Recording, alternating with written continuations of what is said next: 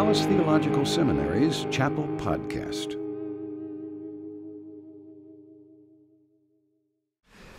Well, we welcome not only you back to the last chapel of the week, but also our speaker, Dr. Doug McConnell, to speak to us for the last time. And these have been very powerful messages relative to children and the mission of God.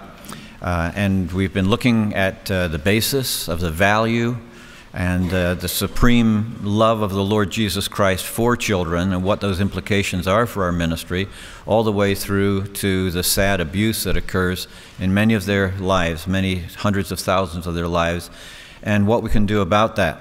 So I've appreciated, I know that we all have appreciated the very vibrant and dynamic challenges that we've had this week in this chapel. And we all appreciate very much that Dr. McConnell has shared a whole week. He's the provost of Fuller Theological Seminary, has been the dean of their School of Intercultural Studies, and that's a pretty big task.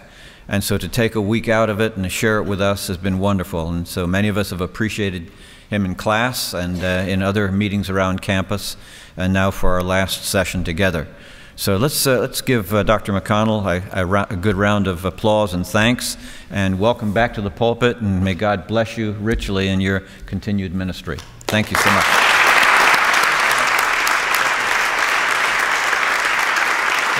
Thank you. It's good to see you all this morning, and I think my president, who has a reformed view of theology, would be pleased to see that there is such a thing as perseverance of the saints in this Friday congregation.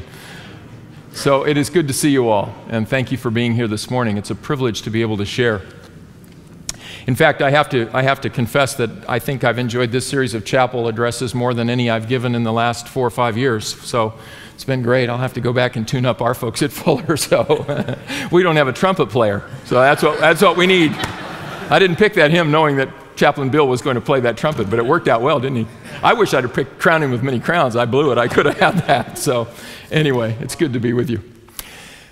My first experience of encountering the HIV/AIDS pandemic was in Mbarara, which is a small town in Uganda, down near the border of Tanzania and Rwanda. I was there supervising a research project that was going on in Kampala and up in the northern part of Uganda. And it was just an opportunity. I had to go see a friend of mine who was the Scripture Union director. So I went down on the bus, and that was a trip. I mean, if you've never been on a bus on a road in Uganda, you haven't been on a bus. I mean, our pilots in America have nothing on those bus drivers. I'm telling you, they were really going for it. But anyway, I got there in one piece, which was good. Coming back, I questioned whether that would happen, but I obviously did get back. But anyway, when I got down there, I was asked to go to the hospital. And so I went to the hospital and into the ward where they were caring for those who were dying. Now, in those days, they called HIV/AIDS slim. And the reason was because you just lost so much weight. Generally, the AIDS virus began to deteriorate your immune systems and other things, and so you contracted tuberculosis and pneumonia and other things like that, so you just sloughed off weight. And it looked like being in a morgue. It's just that the corpses were breathing. It was just incredible to see that. And it's one thing to see that. It's one thing to see it in the adult population, but I left there and I was asked to go visit a home of a young accountant who lived in the city or in the town. So we went over to his house, and I got to the front fence, and there was a little picket fence in the front. And there was an older man at the gate, and behind him was a little boy that was kind of peeking around his leg. You know how kids will do. And this was Grandpa. And so grandson was peeking around his leg. And when I got up there, Grandpa said, "Do you love my Jesus?" I don't get greeted that way very often. And, you know, what do you say? Of course yes! And then you whip out 3 points and do a sermon. You know, that's a real invitation. I said, "Yes, I do love your Jesus. I love my Jesus." And he said, "Good, come in." So I went in, and I walked into the front room of the small house, and there on the couch was a young man, probably 33, 4 years old. And he had AIDS, and he was in the last stages of life. I mean, he was barely making it. And so I bent down on my knees next to his head so that I could hear him. He wanted to talk to me. He had gone through Scripture Union. He had gone through InterVarsity and university at Macquarie University in Kampala. He had starred in his academic pursuits. He was an accountant. He was hired by an international accounting firm.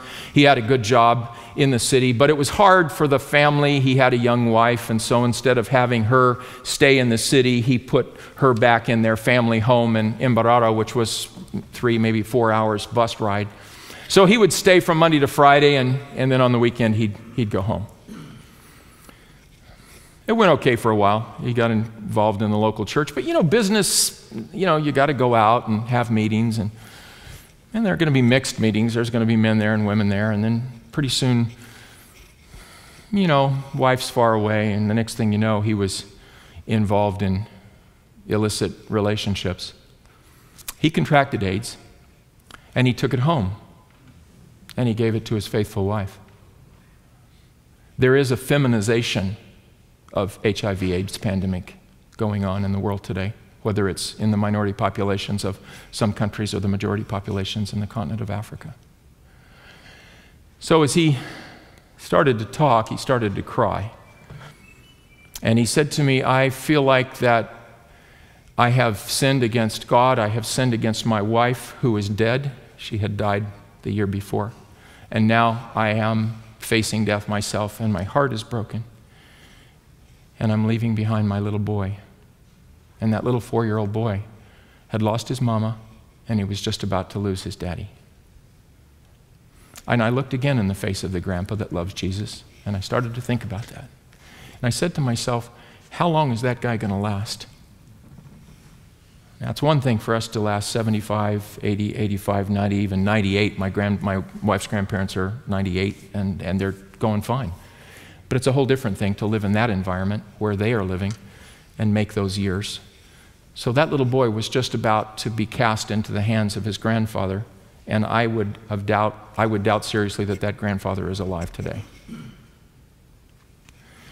There are over 12 million orphans on the continent of Africa alone. In many of the countries, in about 20 different countries, the percentage of AIDS orphans to total population of children is as high as 25%.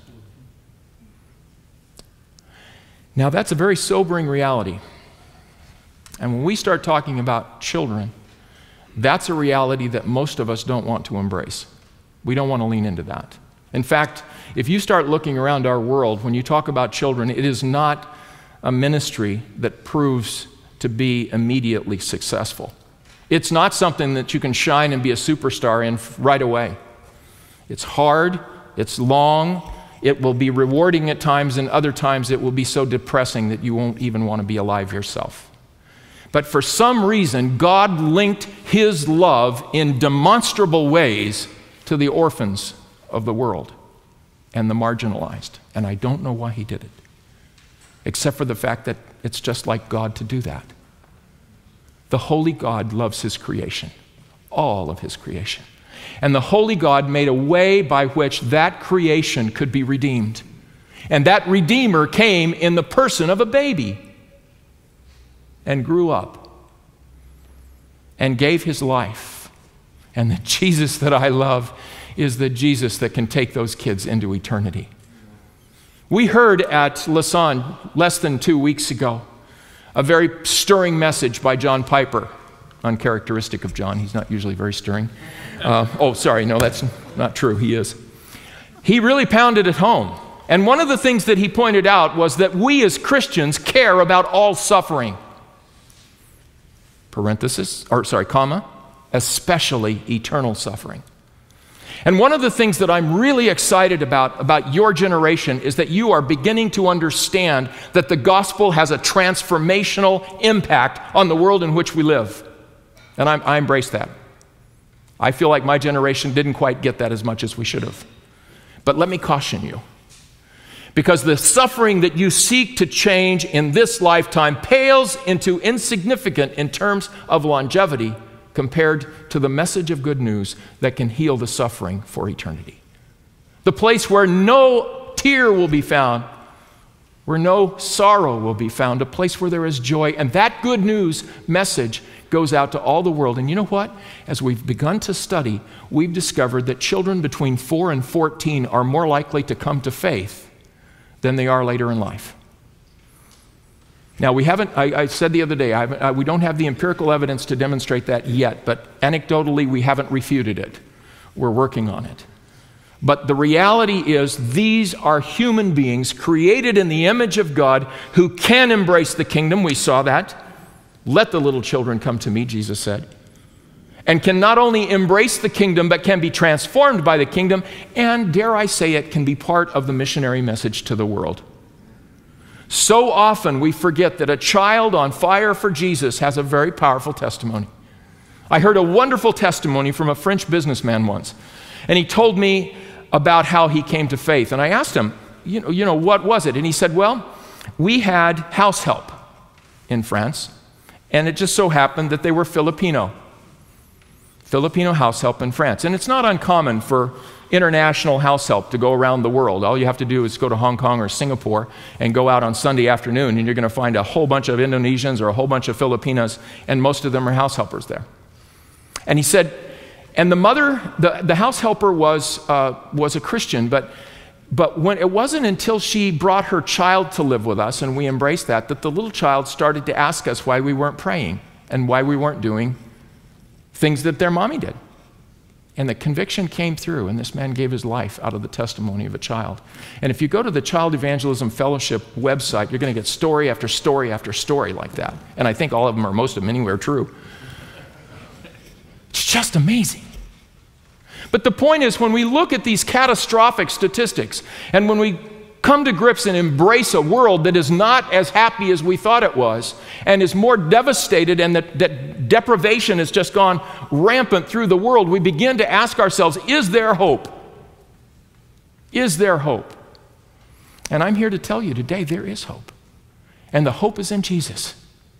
It's interesting, in mission circles today, we're changing the verses that we draw on for our missiological emphasis. We used to use Matthew 28, 18 to 20 all the time, and I love it. I love it. I love the pantatai ethne of that verse. I love the fact that we're to make disciples. I love the fact that Jesus will be with us always. I love that passage. But I haven't heard that much as I've traveled around in the last 10 years or so. You know what passage we're hearing at African missionary conferences and at Asian missionary conferences? We're hearing John's Gospel, chapter 20. If you want to turn there, I'll read it to you. We're just going to read a couple of verses. Chapter 20, look at verse 19.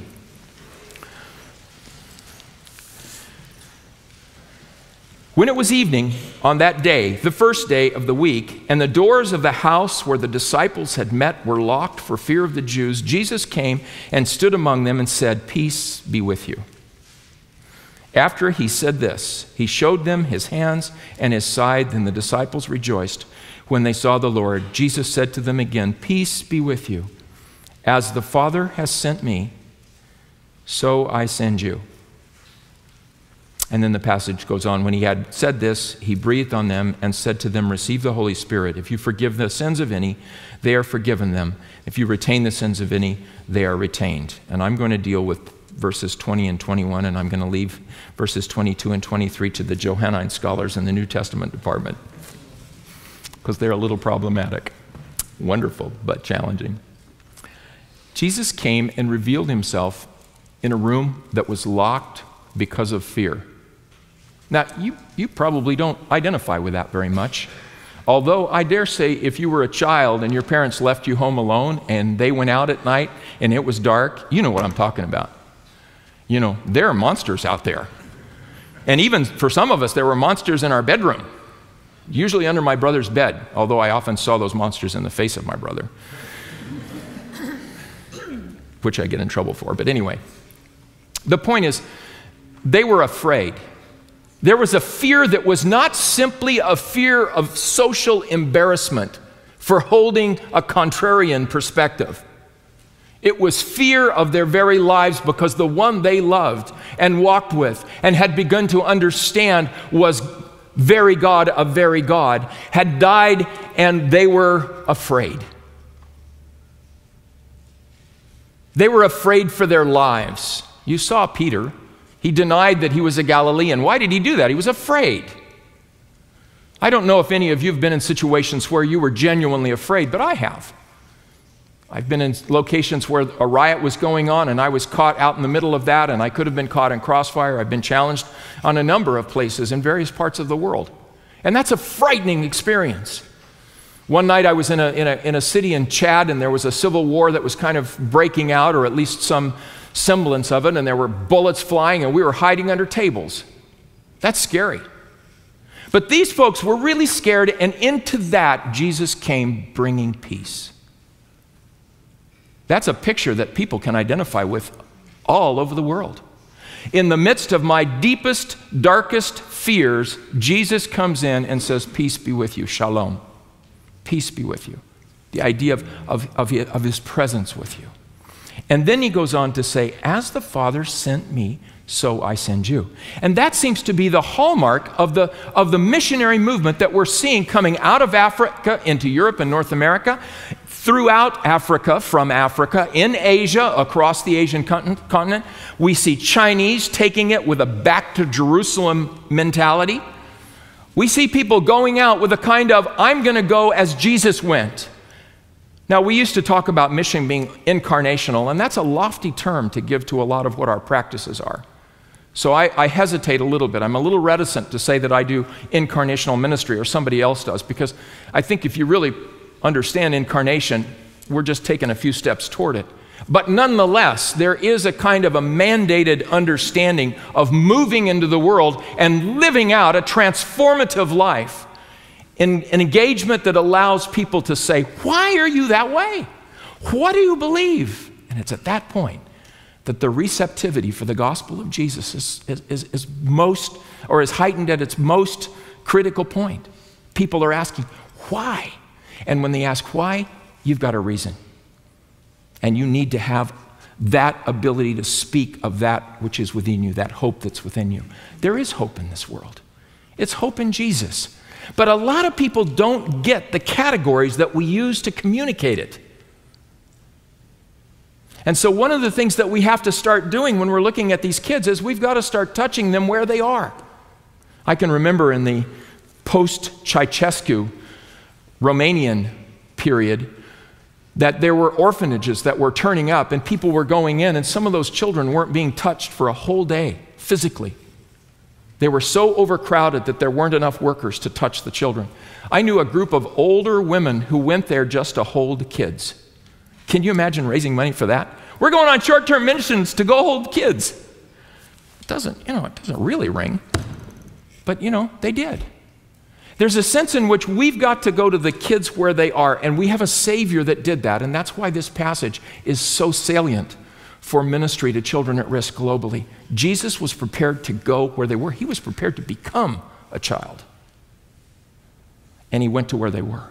So when we start to think about that, we start to ask ourselves, wow, this is a powerful, powerful statement. And it isn't just orphans. It isn't just children that have lost parents. Many, many children have parents who are struggling just to put food on the table. One of the surest things in American cities in the Southwest is that if you leave children home alone, they're going to find their way in and be affected by gangs. It just happens. And wave after wave after wave of migrants come into the country. Mom and dad are barely making it, trying to make a living. Kids are growing up, and gangs are picking them up. And we lament that. We lament the immigration problem, but we lament the whole thing. And we're kind of, in a way, not looking at it very carefully. And this is true around the world. We've got to take these problems from God's perspective. How do we get involved in this? How do we embrace? Now, if we take that background, that our call is to, in a sense, be the hands and feet of Jesus, that we are to be in that reconciling, that incarnational, in as far as we can, ministry, we've got to start saying, how do we do that? And so I want to finish today with how do you do that? And let me just tell you something. You can forget about me, and I'm easy to forget, and so you go ahead and forget about me. And you can forget about this chapel, and you can remember it in the long line of amazing chapels that you've had here at Dallas Seminary, but don't don't do this. Don't forget that children are on God's heart, because if you do, you're not going to answer to me. I want this seminary, and I want all seminaries to start recognizing that it is part of God's plan for us to touch these marginalized kids. We've got to get that on our agenda. Whether it's in our understanding of the scriptures, our understanding of our theology, our understanding of our practical ministries, our pastoral ministries, we've got to get this on board. And this is an important piece. Now, it's interesting. At Cape Town, we were issued a declaration, and you'll see this. Some work has been talked about. It's called the Cape Town Commitment. And the first half of it has been written. The second half came out of the conference itself, but the theologians got together and worked on this ahead of time. And what they did was they put together 10 pieces, and they did it from love, from a perspective of love. And the 9th piece was, we love the people of God. And I'm just going to read you 2 short excerpts from this particular work. And like I said, we were just given this perhaps 2 weeks ago. Jesus calls all his disciples together to be one family among the nations, a reconciled fellowship in which all sinful barriers are broken down through his reconciling grace. The church is a community of grace, obedience, and love in the communion of the Holy Spirit, in which the glorious attributes of God and gracious characteristics of Christ are reflected, and God's multicolored wisdom is displayed. As the most vivid present expression of the kingdom of God, the church is the community of the reconciled who no longer live for themselves, but for the Savior who loved them and gave himself for them. Amen? Amen. You know, if it were me and I didn't know anything about the church or anything about God, and you asked me how I was going to reach the children in the world who were so devastated, I'd say, well, what I'd do is I'd get a community of local people together, and I'd make sure that none of them was too arrogant so that they had a birthright that they felt like it was biological. I'd make them all adopted right into that group. And then I'd put them there, and I'd give them a strong mandate to reach out and touch the community around them. Does that sound like anything you might know about? That's the church, friends. It is the single best strategy to touch the world. And I'm saying that now not only as one who studies theology, but as a social scientist. If you were to ask me from a perspective of sociology how to do this in terms of feasible groups within social dynamics with appropriate social capital, I would say do it in small little community groups. And I pointed out the other day that in Africa today, they did a study of 6 countries, and they discovered that the #1 source of care for AIDS orphans and AIDS victims is small faith-based organizations, which translates into congregations. It's an amazing plan of God. An amazing plan. If you get a missional heart, you can see God work in powerful ways outside. But it goes on, and this is point C underneath this particular passage. The integrity of our mission. The source of all mission is what God has done in Christ for the redemption of the whole world as revealed in the Bible. Amen? Amen. Our evangelistic task is to make that good news known to all nations. The context of all our mission is the world in which we live, the world of sin, suffering, injustice, and creational disorder, into which God sends us to love and serve for Christ's sake. All our mission must therefore reflect the integration of evangelism and committed engagement with the world, both being ordered and driven by the whole biblical revelation of the gospel of God. What an amazing statement, but that kind of integrity. So, here's my concluding point, and I've got a way to illustrate that. The concluding point is this. How does this play out when we look at children at risk for you? That's my question, and I want to answer that in the next 10 to 12 minutes, which is a pretty tall order, so I will generalize. First of all, it's important to understand the world that we live in, and let me do that quickly. We have a world that is increasingly becoming young. If you look up there, you have 3 categories. Industrialized countries, which are the US, the big 5 in Asia and some other countries around the world. And their number of children under 18 years of old is about 21%. The developing countries, about 37%. But look at the least developed countries. 49% of the population in the least developed countries are under the age of 18. And 16% are under the age of 5. Amazing. So what we've got is an opportunity, if you will, a huge opportunity to touch the world, and particularly if we just go down a bit in the number of years that we're looking at to children. I want to introduce you to a group. It's called Viva Network. Some of you may know about it, but not all of you do. Viva Network is a group of people like you that are committed to working with children around the world. You can get to them on their website, which is www.viva.org. They currently work in 43 different community networks in cities around the world, and they're touching roughly over 1 million children. But it's a group of people that will give you resources, usually information and ideas, and it's a good group to get a hold of. So if you don't know about them yet, they're good people to get in touch with. I've been involved with them now for about 15 years. I'm going to skip that one. Let's go to the what can you do? Well, first of all, we need to look at a differentiation. Sorry, I've skipped too many. Hang on. Oh, well. I need to look at a differentiation. And the differentiation looks at that least developed country, the developing country, and the industrialized nations. And I'm not going to look at all of them. I want to look at the bottom number of them. That is the 49%. And you need to know something about those least developed countries. First of all, a least developed country is a country that has low income, human resource weakness, which means they have problems with nutrition, health, education, and adult literacy, and economic vulnerability. The average income per capita, that is the gross national income per capita for least developed countries, is $995 a year. So that's less than $100 a month. Now, just to give you a little bit of a feel for that, I worked in a least developed country, and the rent in the city when I was there between 1976 and 1987, the average rent was for an apartment or a house between $300 and $700 US per week. Per week. $300 and $700 US per week. Which means that a population where the average wage is 50 cents an hour can't afford to live in a house. So where do they live? They live in squatter settlements. And those squatter settlements are in every city in every part of the world. We call them favelas in South America. We call them squatter settlements. We call them all kinds of different things. And they vary. They go from various kinds of places around the world.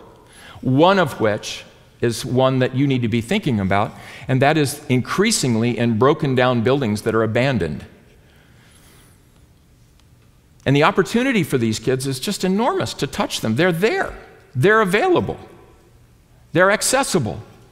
And so in least developed countries, there are huge needs and huge opportunities. So now here's what I want to do. I want to give you some suggestions, and then we'll end up. First of all, if you're going to start down this road, you need to do two things. You need to recognize that you need a local ministry and a global ministry. They're calling it glocal now, which is Lynn Sweet's problem. He came up with that. But the idea of local and global. Here's what I suggest locally. I would suggest that you and your church, your local church, and you can do this now as a seminary, research where the children are most vulnerable in your area. So where are the children most vulnerable?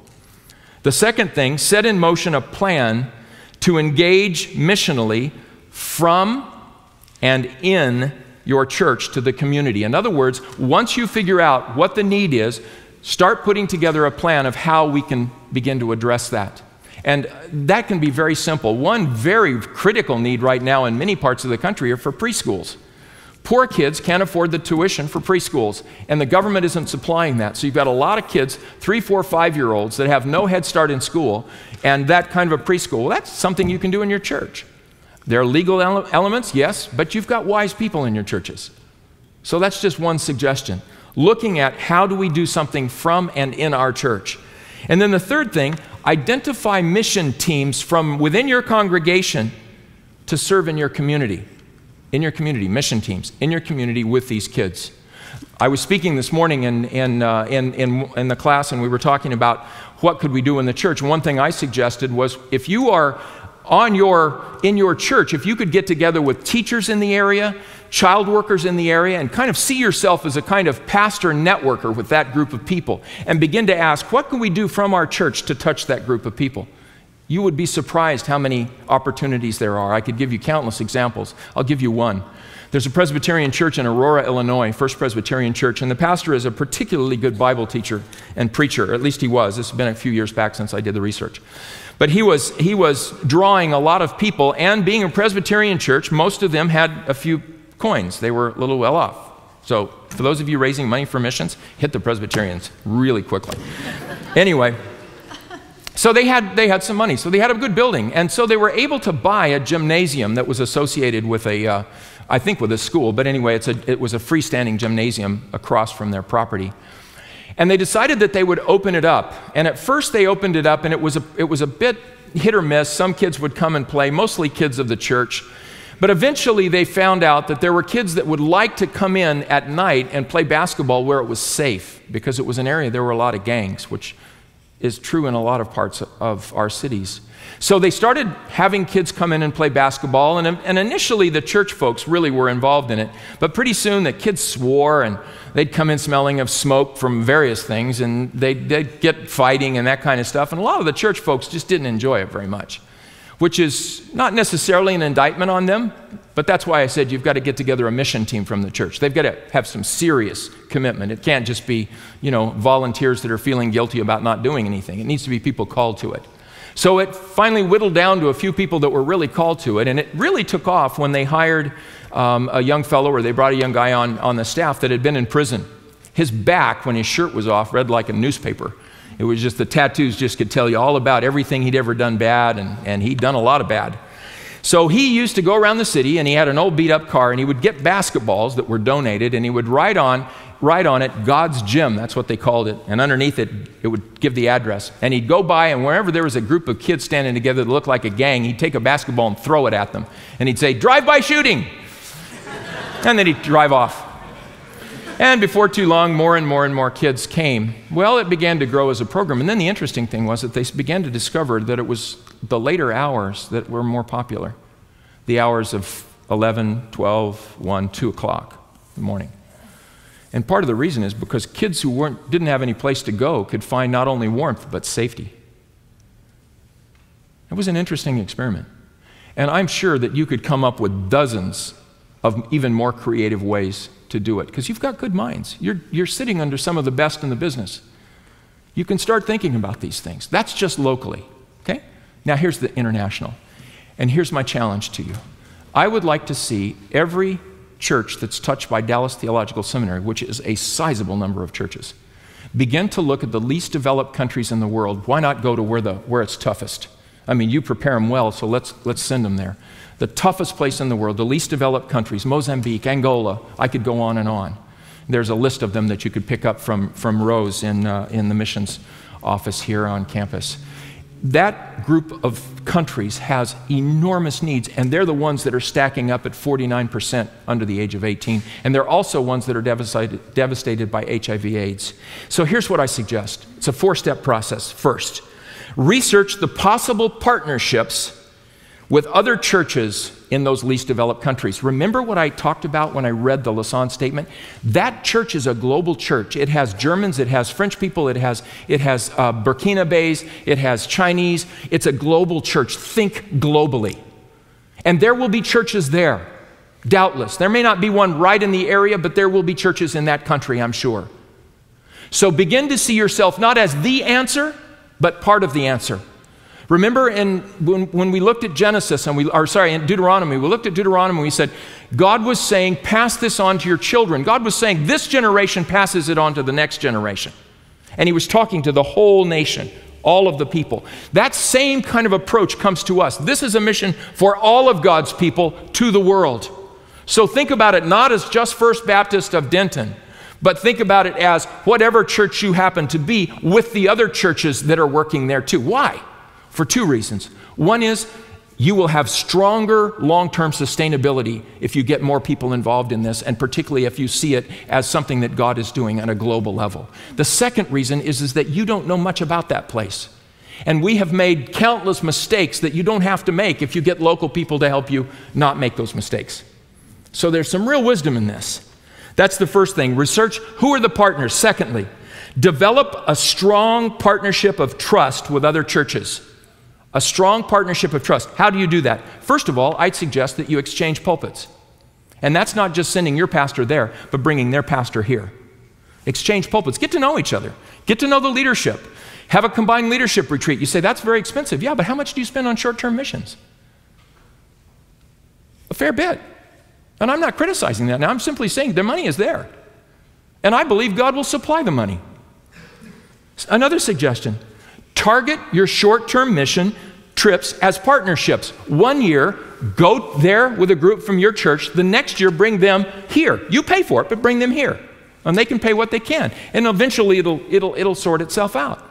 So that you do a partnership with them coming here. So at First Baptist in Denton, Texas, you take your group out and you run a vacation Bible school, and half of you are from Angola and half of you are from Texas. The kids would just be blown away and eat weird stuff. You know, do weird things. The kids would love it. So start thinking about it as a genuine partnership. Because brothers and sisters, we're not doing all that great a job of reaching America. We could use some missionary help. And I'll tell you what, if you want to be humbled, you just start working internationally. It'll humble you really quickly. So that's the second step. The third step is this. Provide a sustainable long-term commitment, both financially and in terms of developing leaders. This is critical. You're going to have people in your church that know how to handle money. They're going to be people that know how to earn it and how to invest it. Here's what you need to do. You need to get those minds together, and you need to say, how do we get a long-term financially sustainable plan? The way schools do it, like Dallas Theological Seminary or Fuller Theological Seminary, is we set up endowments and we draw down 5% per year. That's one model. It doesn't have to be the only model. But think about, how do we sustain this? Because kids don't go away after 2 years. You don't get donor fatigue as a kid. You get malnutrition when donors get fatigued. So you've got to take this really seriously. I'm not talking about second string. I'm talking about your first string. Think about things like scholarships. How are we going to provide? You know what? One of the most devastating things the HIV/AIDS pandemic is doing is it's stopping a whole generation from going to school. You've got 12-year-olds raising their 3, 4, 5-year-old brother or sister, and they had to drop out of school. An entire generation. Do you know what that's going to do to that country with 49% under the age of 18? If 25% of that total population are HIV/AIDS orphans, which could in fact be a case, or much lower, but nonetheless it would be a deep and lasting impact. Brothers and sisters, we've got to get serious about this. So scholarships for schooling. School costs money, kids need help. Partnership in establishing schools.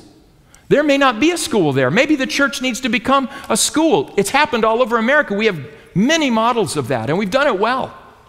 We know how to do it. That could be something that goes into the partnership. Again, financially, we'll need help.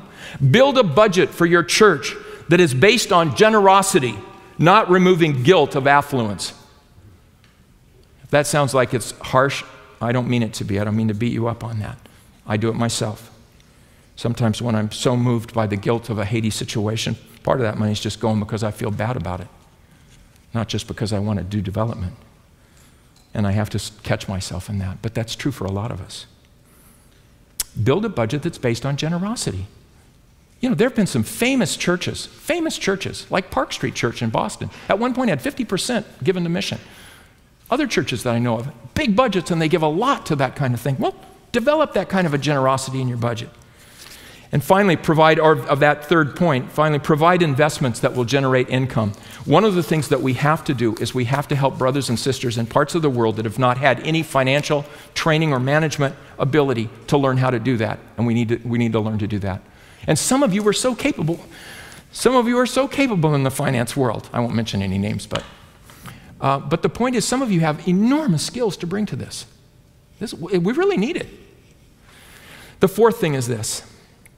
Remember that a child will grow up as the Lord tarries.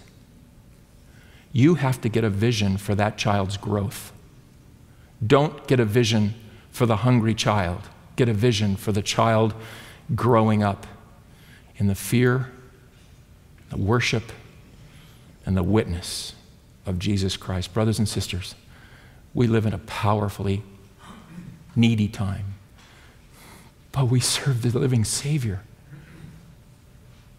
God is God, and Jesus is here to transform the world and to redeem men and women for eternity. That's good news. Amen.